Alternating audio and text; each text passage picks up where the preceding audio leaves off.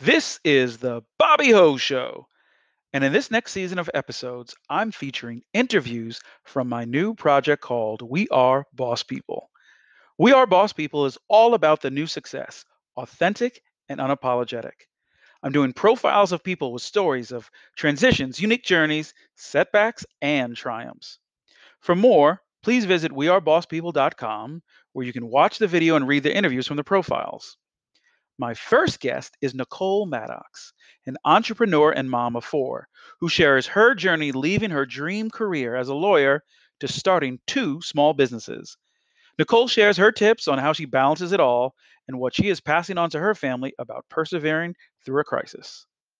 Hi, she wears many hats and she has many hustles. She's a woman of hope. She is Nicole Maddox. How you doing, Nicole? Good. Hi, Rob. How are you? All is well in Brooklyn. How's it going in Connecticut? It is going all right. We've got another rainy April day, but other than that, no complaints over here. Good to hear. Good to hear. And the Maddoxen are well? They are doing well. We've got four little ones, or some of them not so little, all over the house right now doing school assignments and all sorts of other creative projects they've come up with themselves. So keep them busy. That's the name of the game. So, Nicole, excited to be talking to you because apart from us being friends for, can you believe, I think it's almost 20 years now. And in that Wow. time, in addition to adding to your family, you've gone from a career in corporate law to starting two businesses, and you've had quite a journey. And so I would love just to hear more about your transition from the corporate world to being an entrepreneur, having a photography business, being a franchisee, and what led you down that path. So if you wouldn't mind sharing us with, kind of how you pretty much transitioned from being a lawyer. I think you told me before that you had being a lawyer was your career goal when you were younger. Is that correct? Yeah, so I've always wanted to be a lawyer, at least since probably about the sixth grade or so. So many different things inspired me. And so that's the path that I pursued. Went from college to law school, and then went to work for a large New York City firm. Eventually, I ended up going in-house working for a pharmaceutical company and did that for about a decade. And then you went from in-house in New York City to a firm in Connecticut, correct?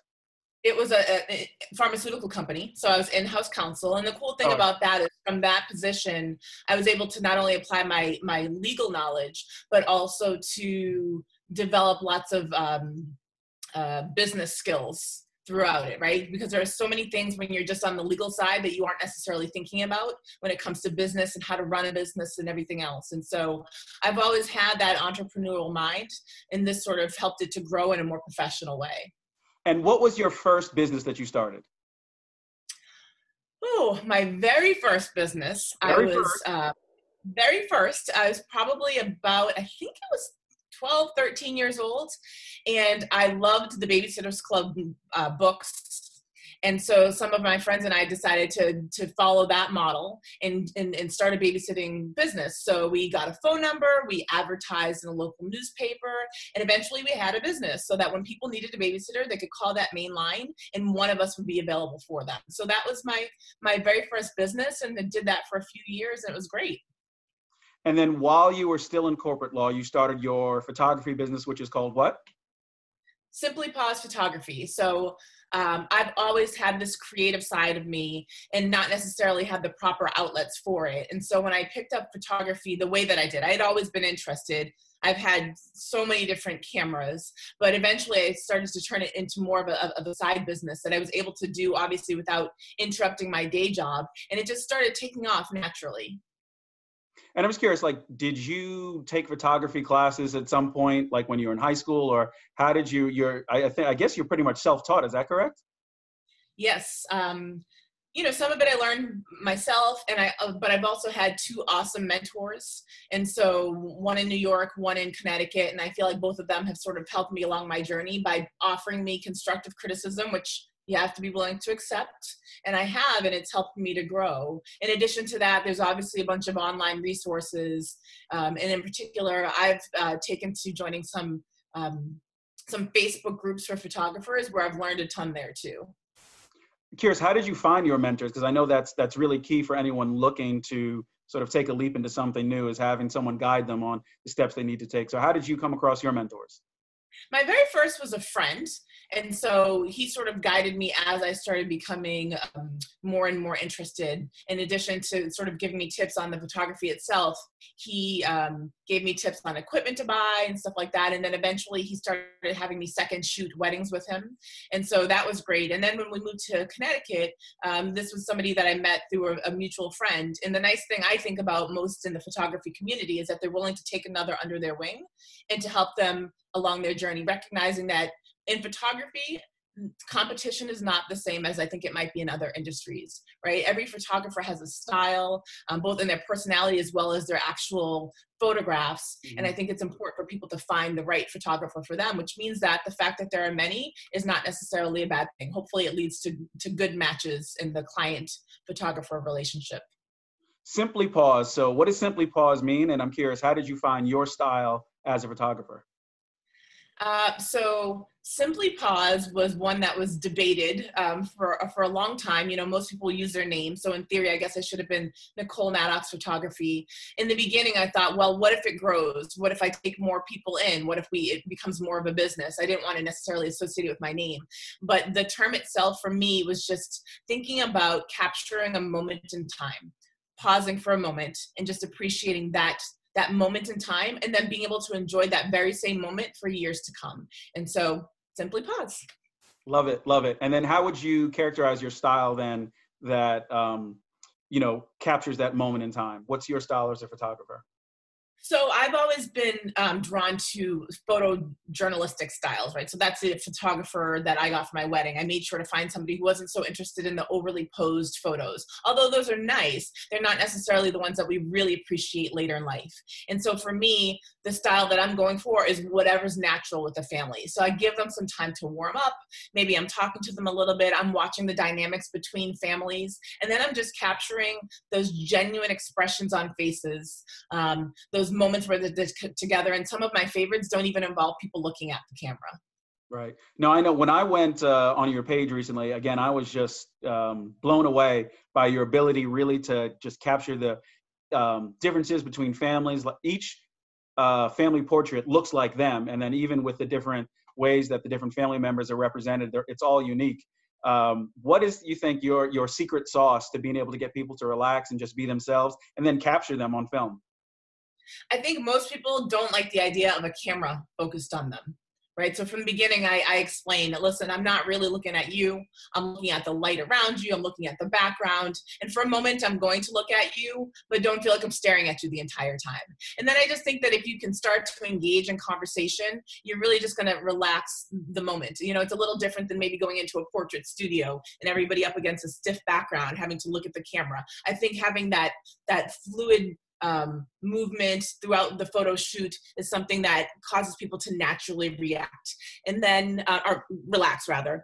And then of course, once you get people going, I think the key is not expecting something of an individual in the portrait that is completely unlike their personality. So there are plenty of people who just don't smile. I look at them and go, oh my gosh, they're upset. And then I realize after a while, that's just who they are. And so you capture them, how they are and where they are. And in particular, you capture the dynamics between families and it ends up being just a beautiful portrait. And I know, I mean, with everyone having probably at least more than 2 cameras in their household, I think a lot of people are able to capture their family photos without going to a professional photographer. But you've shared some really cool stories about things that you've seen, people that have told you what the photos have meant to them. What do you think is the benefit of someone going to a photographer like you to getting a professional family photo done? So cell phones now are absolutely amazing. What they're not going to do for you is teach you some of those skills that photographers know and use throughout their sessions. And so you're maybe not going to understand the how different an appropriately lit photo is than maybe what you're taking with a cell phone. So I've even taught people taking selfies, right? There's a big difference then when the light's behind you versus when it's in front of you, the angles and everything else. And so I think that professional photographers are able to do that in a way that you can't. Selfies are cool, but if you want photos with all of you in it, you're not going to get the same kind of a portrait.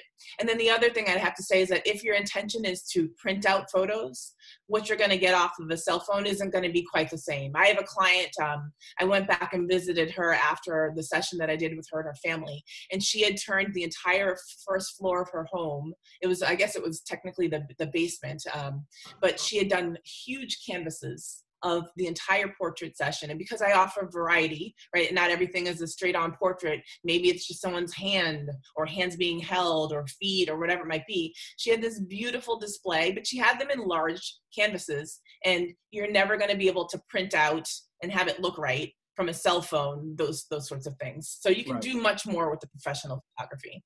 Love it. Love it.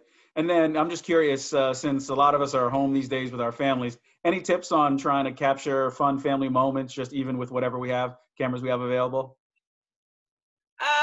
I would say just go with what's natural, just like what I would do in a session. I think, again, everyone's so concentrated on everybody look here, everybody smile. I think you get some of the most amazing pictures when people are just doing what they're doing naturally. And I know a lot of photographers now, since they can't photograph clients in the midst of this quarantine, are starting to do they're turning to their own families. I heard one person say that they've got their alarm set for the same time every day. And when that alarm goes off, they take their camera and they go photograph whatever's going on. And so that's another cool idea of how to capture this moment in life. And then just, again, think about lighting and such. It'll obviously make the pictures even cooler if you've got some sunlight streaming through. But I think there's no wrong answer to capturing your family. And just going back to your story, so you were still working at a firm or for a corporate client in Connecticut. You started your photography business, and then you decided to leave your legal career to focus on your business full time. I did. Well, not just my business. So I left just because there were just a lot of things going on in life at the time. And I just started looking at life differently about how I wanted to spend my time and how much of my creativity I was really able to still continue doing in light of changes that were happening at my job. And so I left both to be able to grow that business, but also just to be able to focus on the family for a while and just to reevaluate, right? To do a reset, if you will. I think that we pick careers and we think, that's the way I'm going from the time that I graduate until the time that I retire. And I just hit a point in life where I realized it didn't have to be that way.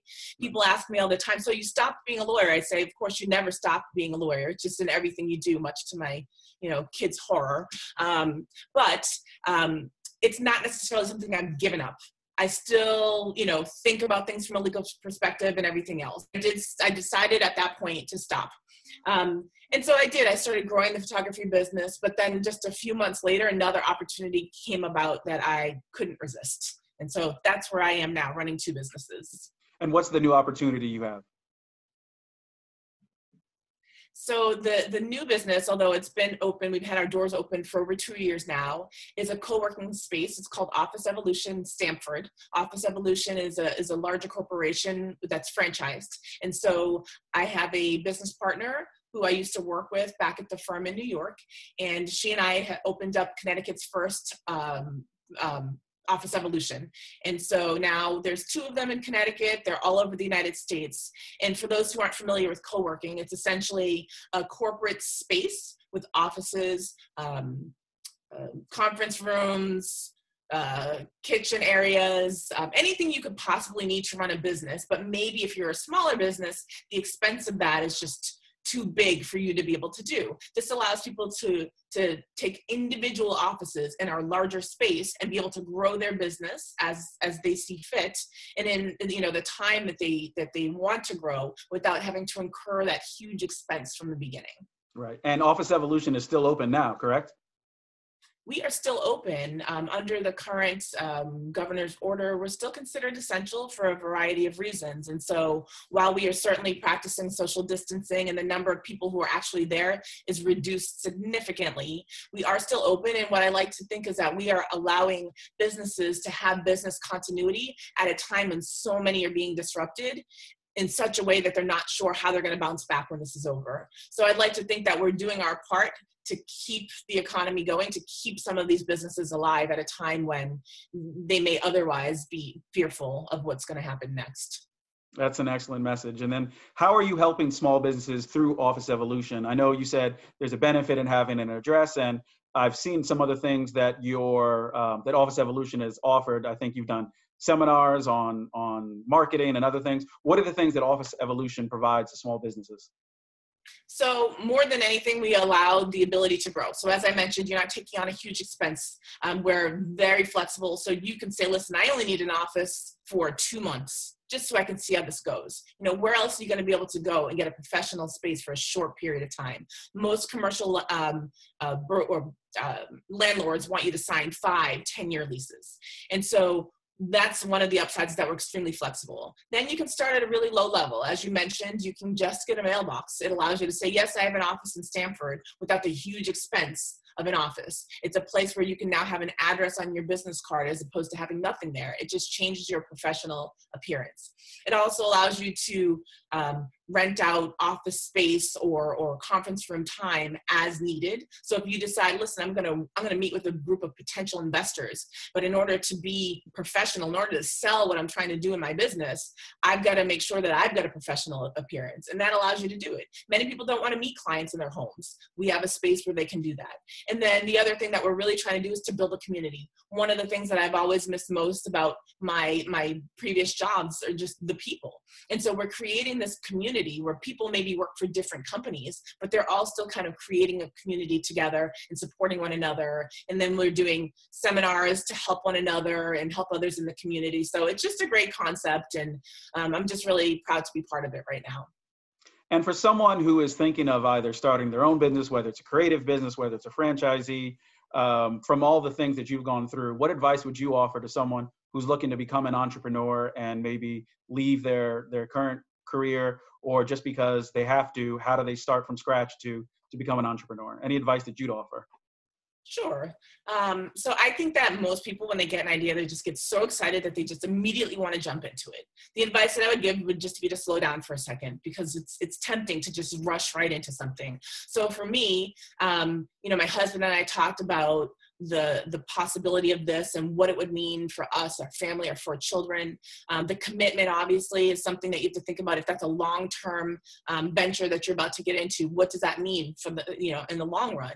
And then just think about a financial plan, right? Both on how you're going to keep your home going, but also on how you're going to keep your business going. Because one thing I've certainly learned is that all of this involves some serious ups and downs, and you have to be ready to stomach all of that. In particular, it's important to have a business plan if you're going to go looking for funding from anyone. Nobody wants you to come and say, hey, give me money, and you've got no idea really on how you're going to make this work. What are you going to do for marketing? Who's going to be your, how are you going to employ people? What are you going to do from the time that ramp up time? That's the time that it takes, to get really up and going. And sometimes you just don't know how long that's going to be. And so I think all of these things are important. And then lastly, just like I mentioned with the photography, finding good mentors and just really understanding what you don't know and being willing to admit what you don't know and really listening. I think many times we think, oh, I've got this great idea. No, I know what I'm talking about. And many times people fail to listen to wise advice that's given to them. I think that sometimes wise advice might seem like negativity, but you have to kind of, parcel between the two. Somebody might be giving you the other side, playing devil's advocate, because they're trying to help you think through all of the potential issues.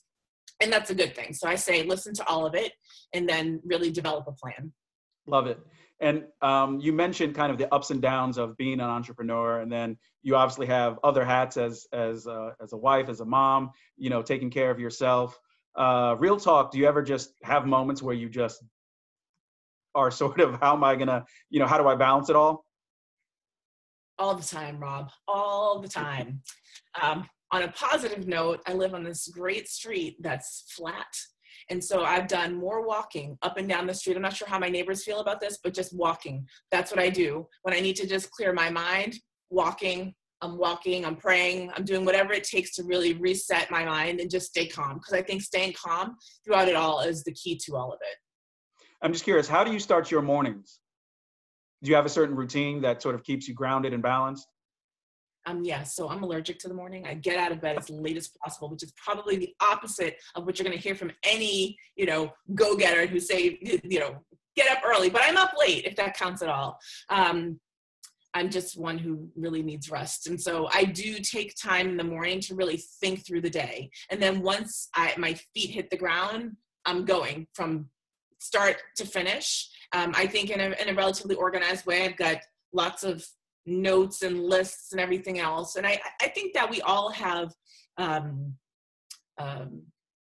weaknesses. I think it's important to recognize what your weakness is and then develop a plan to overcome the weakness. And so the more you put on your plate, for me, it's, 4 children, my husband, household responsibilities, 2 businesses, right? That's a lot. And so I've started realizing I can't remember everything.